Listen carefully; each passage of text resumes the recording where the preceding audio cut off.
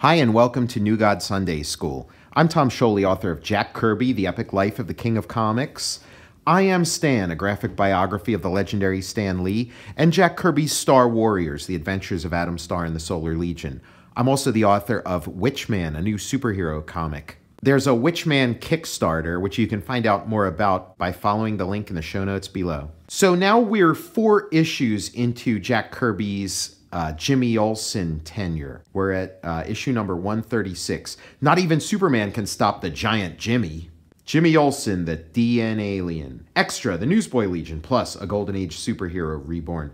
So it looks like we have another Neil Adams cover showing the Jolly Green Giant, this pseudo Hulk, which is sort of a, like a Hulk Jimmy Olsen with the freckles and whatnot, which detract from the impact of what could have been like a, really cool, menacing adversary and just become sort of, more Jimmy Olsen silliness on par with, what had been, part of the series for years leading up to this. Deep in a federal underground complex known as The Project, the Newsboy Legion responds to strange and fearful sounds of violence.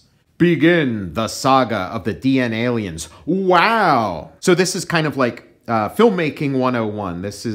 Or storytelling 101. This is something you see a lot in like a Spielberg movie where you see the sort of, wowie kazowie reaction. And then, you see what everybody's reacting to. And so then when you see it, you're bringing this sort of wowness with you to the thing you're looking at. And what you're looking at is pretty fucking cool. We've got the Golden Guardian, Jack Kirby and Joe Simon's Captain America that they created for DC. They're sort of Captain America clone. They created Captain America over at Timely Marvel, then they came to DC and created the Golden Guardian as sort of another shield slinger for them.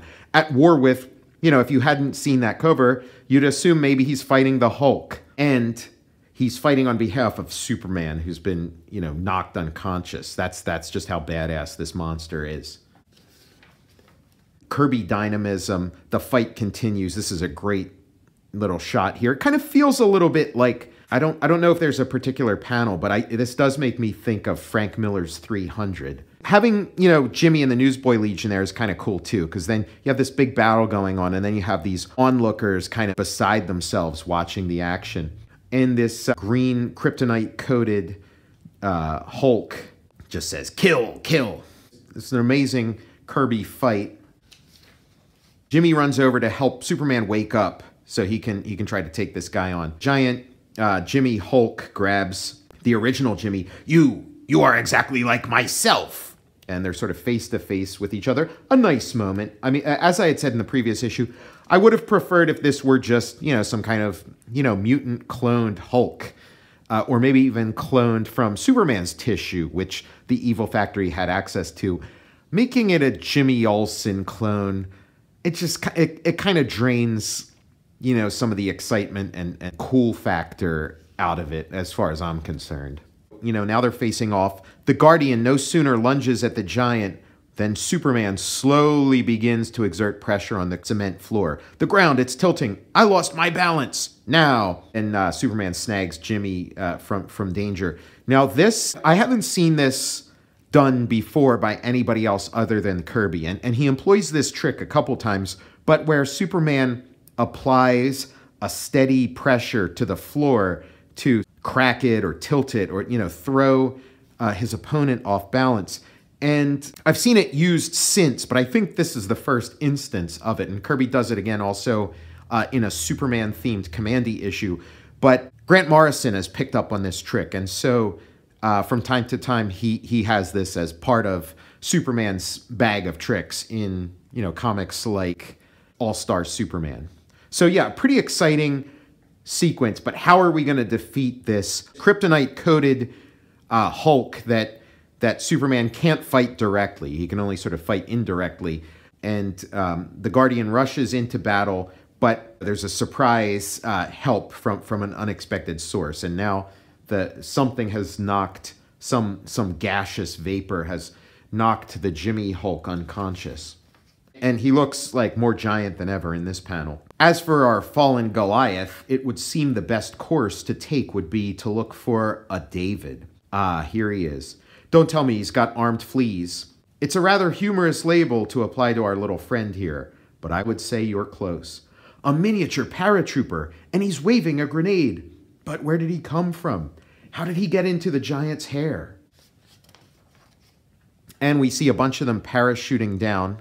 Micro paratroopers, and they all look like Scrapper. What are they carrying? Cryonic equipment. They're going to put our giant on ice, Jimmy. And so they, spray this, liquid nitrogen or whatever, this cryonic equipment onto this giant Jimmy. And we've had a DC Hulk. We've had a DC Captain America. Now Jack has sneaked in a DC Silver Surfer drawing. I don't know if he is sort of trolling Marvel and, trolling Stan Lee at this point, trying to get as many of his, Marvel creations into his new DC work. But, more power to him. That's just kind of fun speculation to make. And Scrapper is, in love with these troopers that are based on his genetics. Hey, here comes that little gimmicky plane again. It's picking up the little Scrapper troopers. Ain't they cute? So, they used me cell tissues to make these spunky fighting men. Well, it's only a natural choice. Again, the same thing with making this giant green monster a Jimmy Olsen clone with the freckles. I'm not a big fan of them making, of Jack making, these little mini soldiers into sort of, Scrapper, made out of Scrapper's DNA. It's just, if you had this giant green monster, a fight with a giant green monster covered with kryptonite, and then you had these like mini soldiers, these cloned mini soldiers defeat him, that would be awesome enough. But like, why do they have to be Scrapper? I don't know. It's just like, it's not to my taste. And maybe I should, get into the spirit of this and sort of the humor. And Jack does have his humorous side, and this is him being sort of whimsical and humorous. But I mean, I sort of like I like the badass stuff. I want badass moments. And so, it's probably more about me and less about the work itself. I mean, Jack is, Jimmy Olsen, he does employ a lot more humor in this series than he does in the other ones. The, New Gods and Forever People and all that, and Mr. Miracle, there's like varying levels of humor, but it's largely very serious and very dangerous, and I really like that tone, and I'm not as much of a fan of this kind of stuff. Like this could be one of the great sort of super cool Jack Kirby comics, and it just kind of stops short with some of this silliness. Again, your mileage may vary. I mean, maybe to somebody else, this is the ultimate expression of Jack because it has the sort of badass and the goofiness and the humor and the charm. It's not doing it for me. It's like so close to being so amazing, and it's just the way that it's so close to being amazing is just like I find irritating.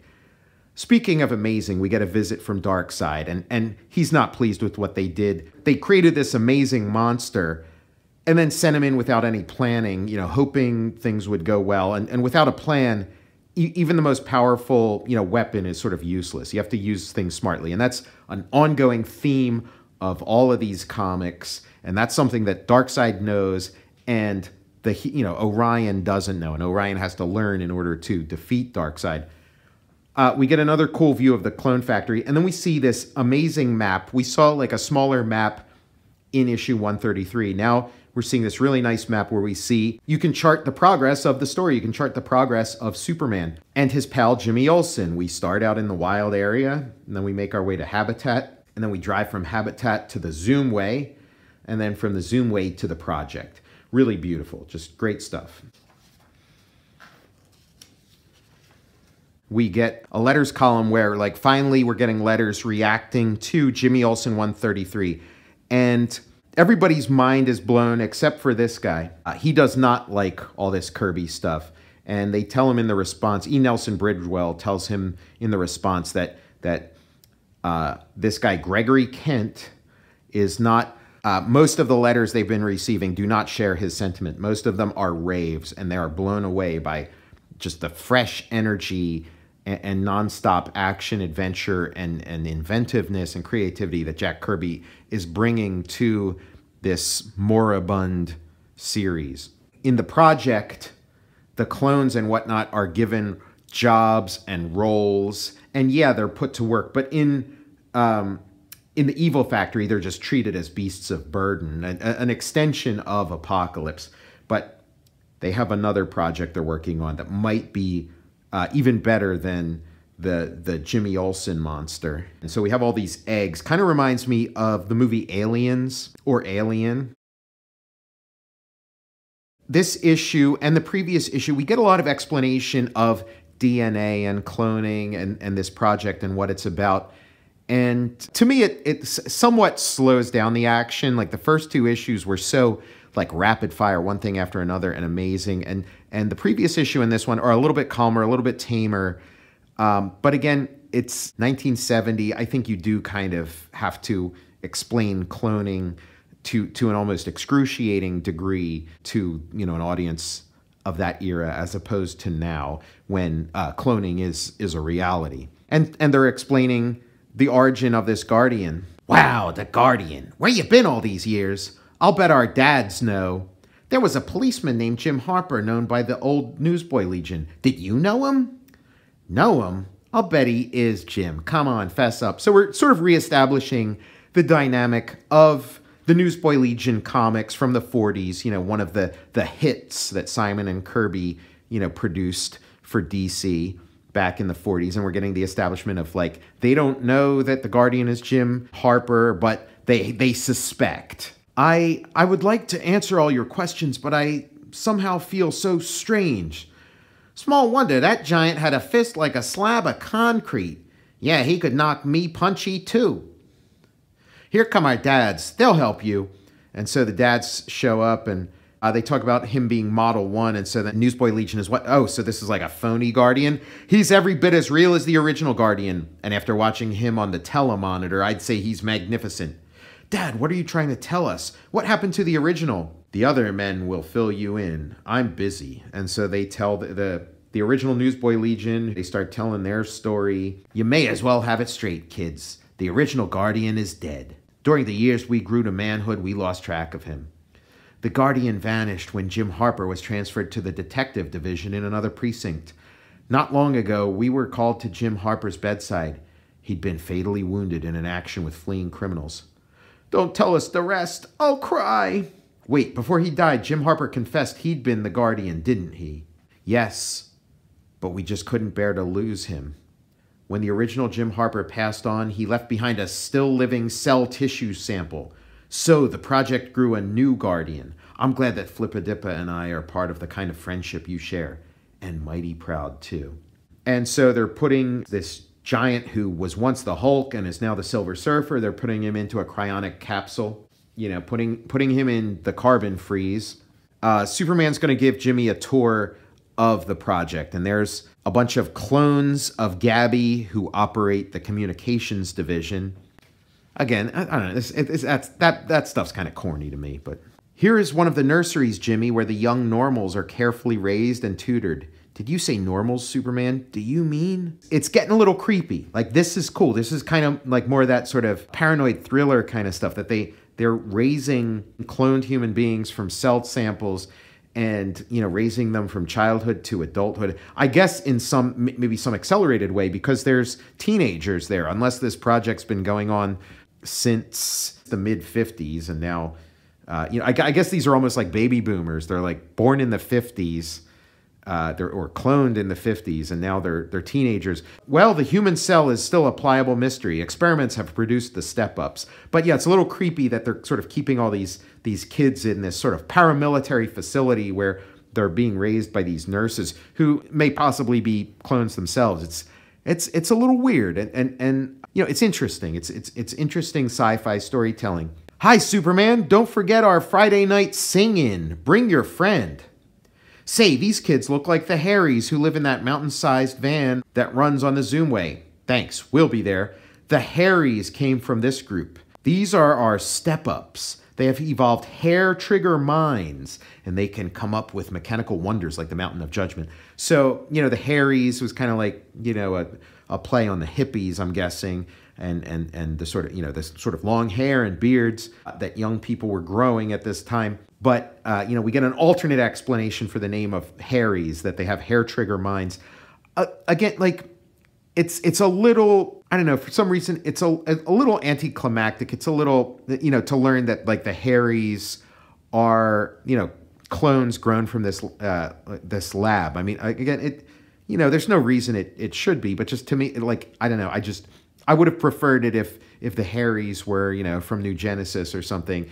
But, you know, them being clones is just not, you know, it makes me less curious about them. With the New Gods, it's kind of like, oh, you know, what's your family like? Who's your mother and father? Who's your grandmother and grandfather? You know, oh, you know, was your great-grandfather, you know, Darkseid or Highfather or Thor or something? You know, no, we were grown from a cell sample. But again, it's still, it's very innovative. It's super sci-fi, really pushing things. And again, this seems to me like a progression of, you know, some of the ideas Jack Kirby had with the X-Men, where it's like, okay, we have the X-Men where they're these sort of accidental mutants where, you know, people are exposed to radiation and then they give birth to a mutant who you know, fortunately has a superpower. This seems a little more credible, that we have instead these mutants that are sort of bred in a lab from, you know, from cell samples and clone tissue and specifically designed to have special abilities. That's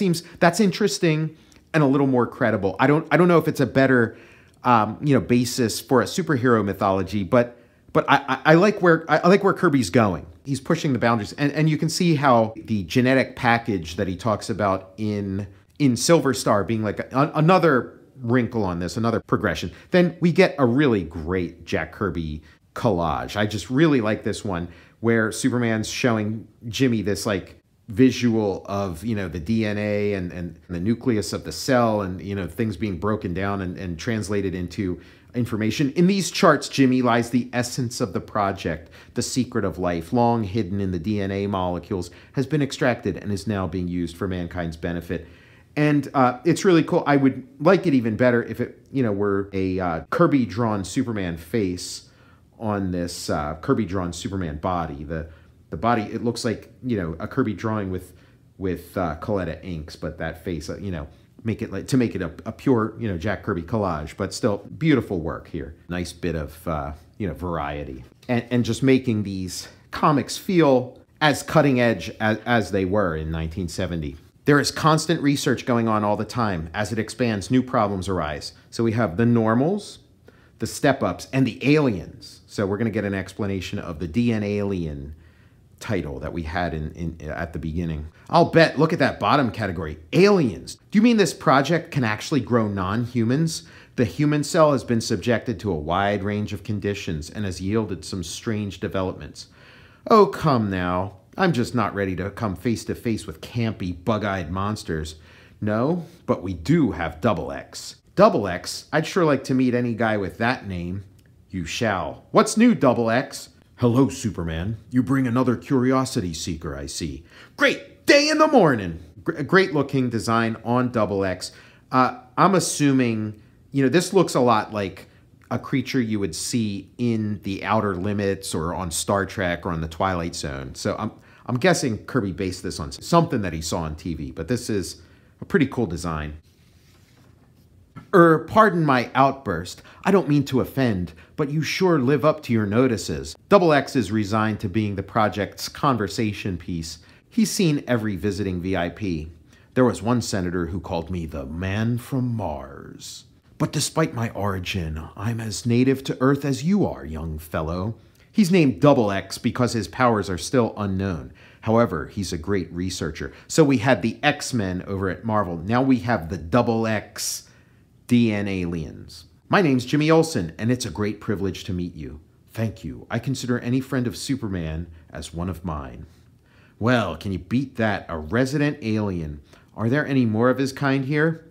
None of Double X's species, but other types have been grown. Superman, do you realize what weird and perhaps dangerous channels are being probed here? I'm thinking of our hidden enemy. What can he be doing with the stolen human cells? Superman has good cause to worry, for at that very moment, there is increased activity beneath the cover of our alien cells, Simeon. Alien? Room full of, alien eggs? Vapor stimulation is doing its work, Mockery. I believe they've reached the hatching stage. There, the shell begins to crack. Triumph, a hand emerges. So we have this hand breaking out of an egg, reminiscent of the cover of an issue of Challengers of the Unknown that Kirby did. The other, now we shall see what has been kept from our scrutiny. So we have one arm busting out of the egg. Now we have two arms busting out of the egg. And then I like this twist for the final panel. Then, wait, 4 arms? Our alien beast has 4 arms? A Fantastic Four. Need we say more? Watch for the sequel to this exciting new development. Watch for the 4-armed terror. So great cliffhanger there. Really makes me want to read the next issue right away. I'm Tom Scioli, author of Jack Kirby, The Epic Life of the King of Comics. I Am Stan, a graphic biography of the legendary Stan Lee, and Jack Kirby's Star Warriors, The Adventures of Adam Star and the Solar Legion. I'm also the author of WITCHMAN, a new superhero comic, which is part of a Kickstarter campaign. To learn more, follow the link in the show notes below. I'll see you next time for New God Sunday School.